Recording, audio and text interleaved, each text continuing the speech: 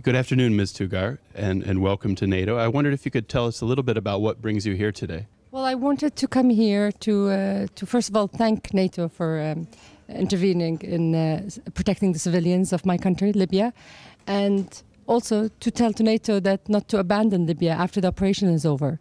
So I would like to see more NATO involvement in seeing the progress of the future of Libya. We just recently commemorated the one-year anniversary of the Arab Spring.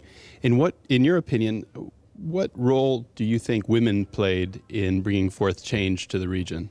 I think women played a significant role in making the revolution succeed.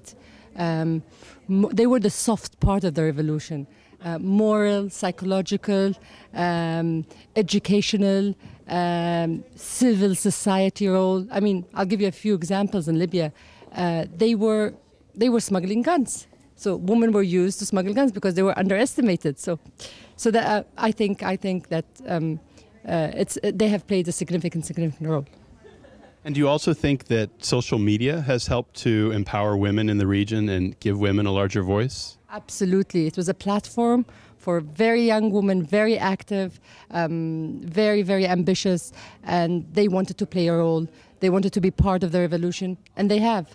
As young as 13, 14, young women were active and writing and being,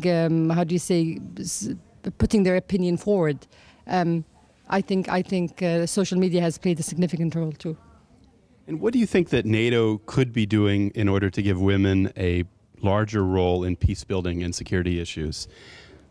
I think NATO should leverage their power to influence policy with our governments, especially our interim governments, and NATO intervene to protect civilians for the well-being of humans, and NATO cannot see human rights violations being committed against women. And to follow up, do you think that UN Security Council Resolution 1325 has been effective? And if not, what do you think the international community could do to make it more effective? I think, first of all, the UN Resolution 1325 hasn't been, action planned in any of the Arab countries as far as I know. I think today it's something that we should talk about. We should force them to look at it and to do something about it. And that's a fantastic opportunity for me to be here, to get to know more about it and to convey the message when I go back home. And on that, if you could speak directly to women living in the Middle East and in the Arab world, what message would you like to give them? You have been part of this from the beginning.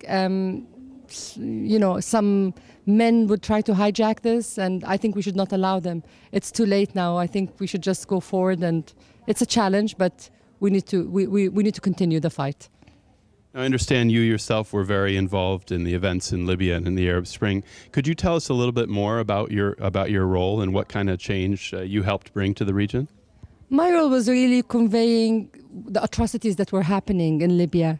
I was abroad at the time. I had family inside the country, and with cause I was getting some messages, and I was just transmitting these messages on the internet.